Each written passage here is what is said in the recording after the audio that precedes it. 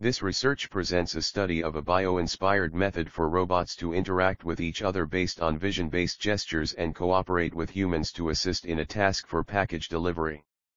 The work was carried out at the Robotics Innovations Lab in the Indian Institute of Science, Bangalore. This work is inspired by the way bees communicate to convey the location of food sources to other bees in their hive. They perform a waggle dance, and the orientation of the path taken by the bee represents the gesture, and duration of dance corresponds to distance to be traveled. This is then translated to implement a framework for robots to interact with each other.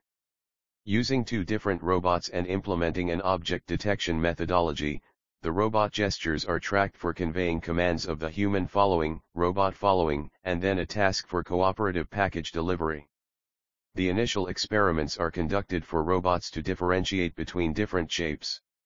The cases for a triangle and circle have been showcased here. The shapes are differentiated by observing the ratio of area of the detected polygon against the area of bounding box of the polygon. Moving on to the formulation for calculating the direction in which the other robot has to travel, tests were conducted for 15 different orientations and tested for their accuracy.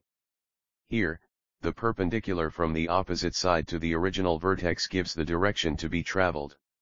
The entire setup was tested in a manufacturing industry testbed for demonstrating human cooperative package delivery.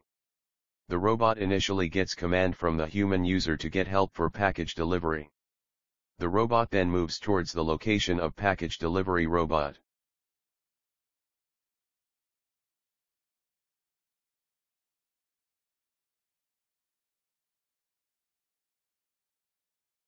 The messenger robot then traces a path to denote the direction and distance to go towards the human.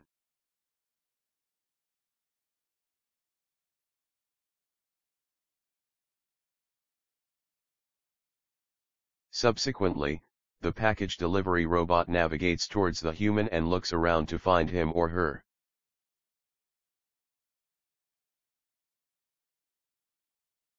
Following the command, the robot follows the user to the desired location for delivering the package.